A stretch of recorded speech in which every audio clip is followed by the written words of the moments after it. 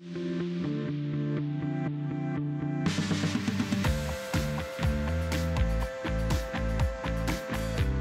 we're diving into the world of Western Australian seafood. Joining me is one of Perth's living legends to help teach me a new skill at Brown Street Grill.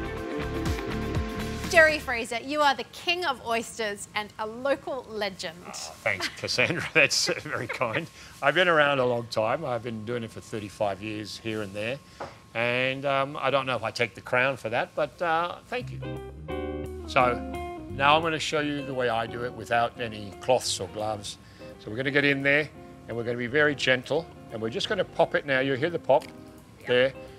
And we just raise it slightly. And then I will run the blade across the top. Like that, nice and clean. And then all the juices are in there, as you can see. So that's part of the magic of eating oysters, is keeping that oyster liquor in there. And I will turn it over for presentation. Look at that. You make it look easy. You've done it before. And I've done a few of these before. How would you eat it? Just like this, like that. I'm going to give it a go. Give it a go, but take your time doing it, okay? Okay. Please. So in there, wiggle. Wiggle it. But not back and forth. that way. That way. Oh, it wasn't a pop. Oh, there we go. There we go. It was a soft pop. So maybe you want to cradle the oyster in your hand. Okay. All right, stick the blade further in. That's it. There you go. There we go. There we go. Yeah, the lid comes off nicely. There you go. Use a knife, not like a pen. That's what I normally do. No, not like a pen. Use it with authority. You're in charge. I'm in charge. Beautiful. Done. There we go. There you go. Let me just move him down a little bit. Fresh out of the ocean. Beautiful. It is. That is so fresh.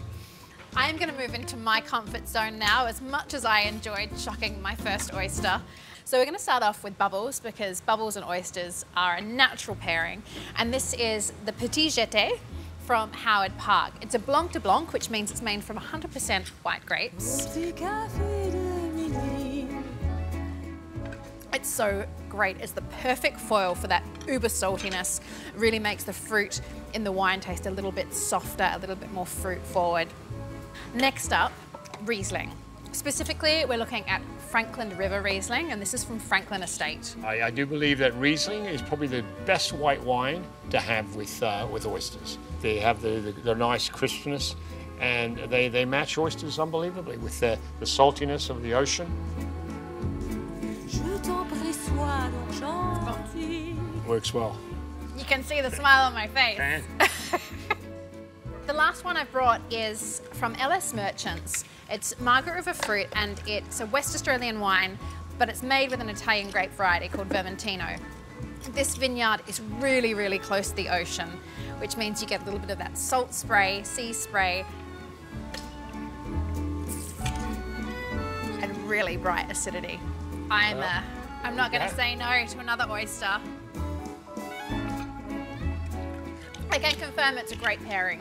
Thank you so much, Jerry. Oh, thanks, Cassandra. I promise I'll go home and do my homework. Well, and please do. I'll have a race with you next time. Wonderful. I'll be waiting.